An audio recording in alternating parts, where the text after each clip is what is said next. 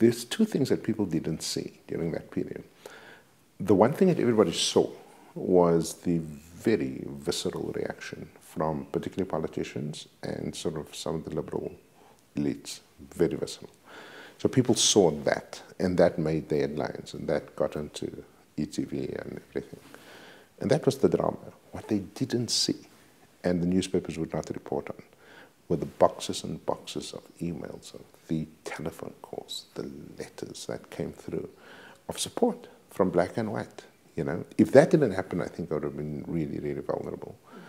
But because I saw it, and I don't just mean Tutu's public letter to the press, which was a hugely, you know, for me, comforting thing, given who he is, but there were ordinary people from around the country that wherever I went, churches, mosques, synagogues, people would stand up and say, you're doing the right thing. And by the way, it's not the first time it's happening, which is true.